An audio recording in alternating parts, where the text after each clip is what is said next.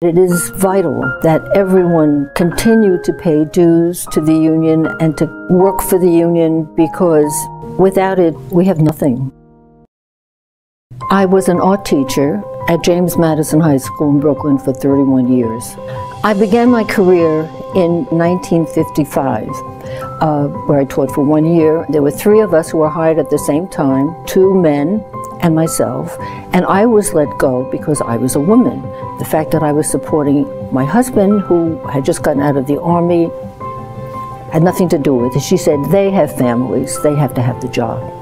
It was grim without having a union. And in 1960, when we had an opportunity to go out on strike, to form a union, I was behind it wholeheartedly. It was a passion.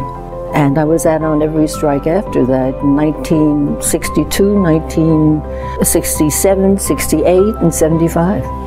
James Madison High School, it was quite an extraordinary school and had some amazing students. Chuck Schumer was not a great art student.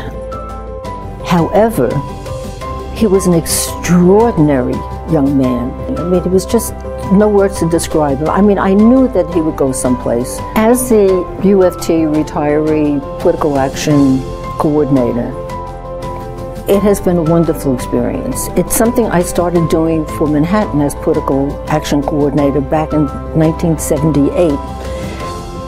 Past year was spectacular because we had this huge fight against the Constitutional Convention.